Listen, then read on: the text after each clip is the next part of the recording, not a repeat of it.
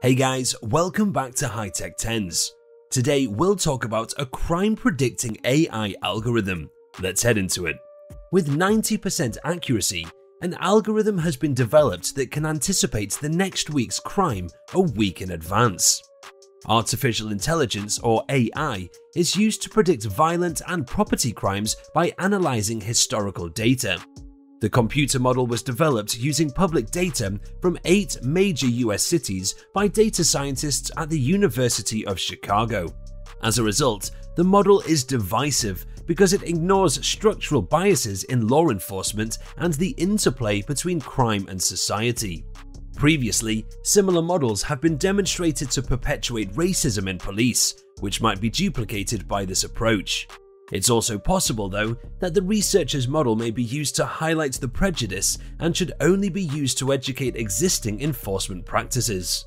For example, it was discovered that places with lower socioeconomic status may get police attention at a proportionately lower rate than affluent neighborhoods.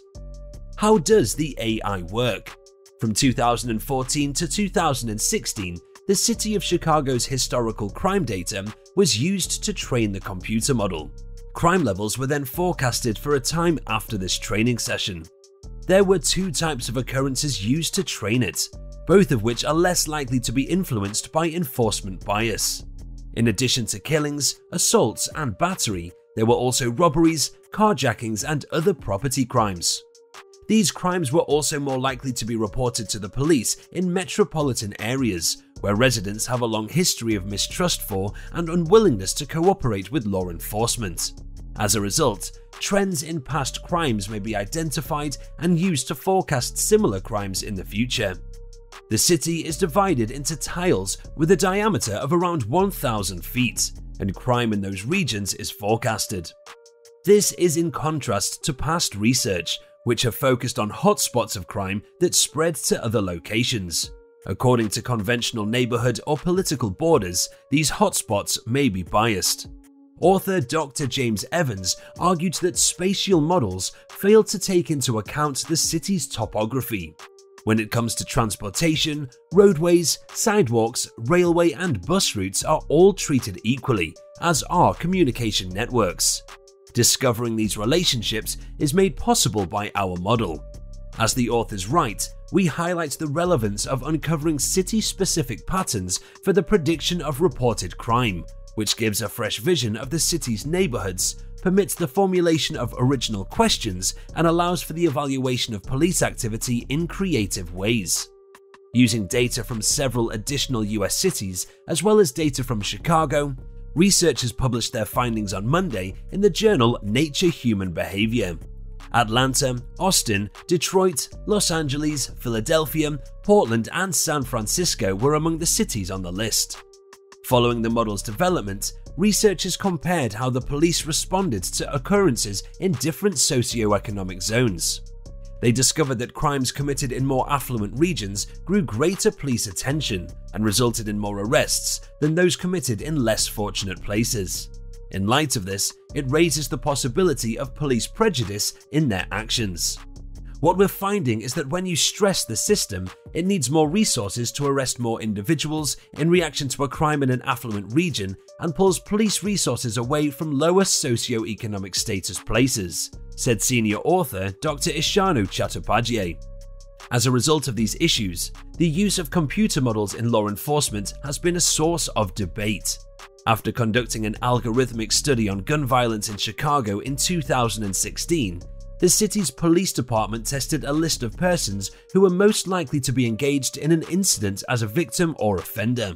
Initially, the data were kept under wraps, but it was later revealed that 56% of black males in Chicago between the ages of 20 and 29 were on the list. There are concerns about the new model's use of data that is subject to bias, according to Lawrence Sherman of the Cambridge Center for Evidence-Based Policing. In his words, it might be a reflection of police prejudice in some regions. According to its authors, this technology is not meant to lead police personnel to crime hotspots, but rather to educate existing policing techniques and regulations. To allow for further investigations by other academics, the study's data and algorithm were made freely available. We constructed a digital twin of urban surroundings, Dr. Chattopadhyay added. By feeding it data from previous occurrences, it can forecast what will occur in the future. There are certain limits, but we tested it out and it works well.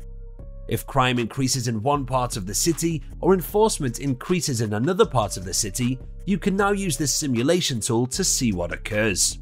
You can observe how the systems change as a result of applying all these various factors. Could a face-reading AI lie detector alert cops when suspects aren't speaking the truth? Artificial intelligence technologies that can expose a suspect's genuine feelings during an interrogation may soon replace the tired cliché of the good cop, bad cop dynamic in law enforcement. Micro-expressions, a little involuntary facial movement that disclose a person's genuine sentiments and even whether they are lying, would be used in the face scanning system. Facesoft, a London-based business, has been using a database of 300 million expressions to train an AI on micro-expressions observed on actual people's faces. UK and Mumbai police departments have held meetings to investigate possible practical uses of AI technology. What do you think about this kind of AI? Let us know in the comment section.